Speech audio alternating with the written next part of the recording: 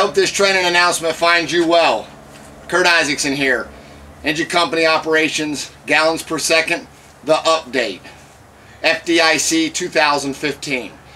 At the update of gallons per second, we're going to discuss what's changed just in the last 2 to 3 years on water on the fire.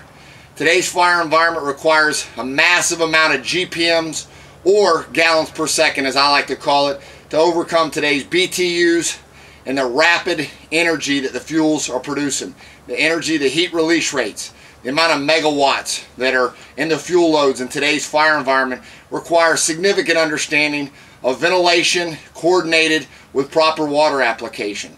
In the update, we're going to cover things like using the thermal imager, starting on the outside and moving inside. Not the thermal imager as it has been in the past for search and rescue of trapped victims, but the thermal imager to apply water on today's fire for a rapid extinguishment so we can then do a rapid search. We will cover today's big hot topics in relation to getting water on the fire, today's fire attack hose and the positives and negatives, the direction that the fire service needs to take, and understanding the pros and cons of 1 3/4 inch, the new 2-inch hose, and 2.5.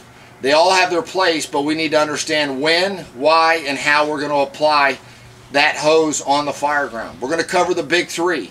The number one being the desired amount, the desired GPM or GPS. The number two, the desired location. Where do we need to get this water? When is it okay to flow water from the outside? Not all fires do we need to be applying water from the yard or outside.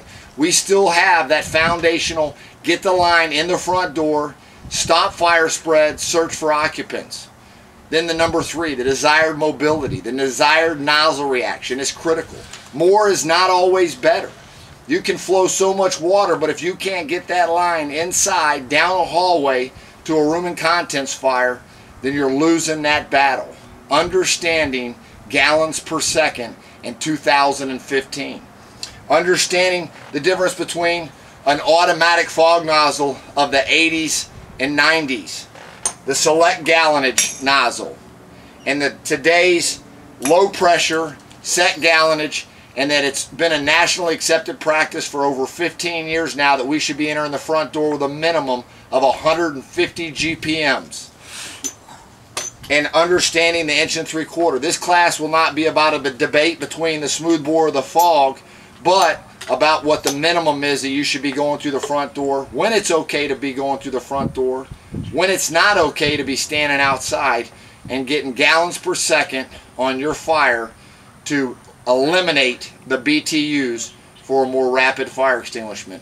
Hope to see you in April of 2015 at Engine Company Operations, gallons per second. Until then, have a safe winter.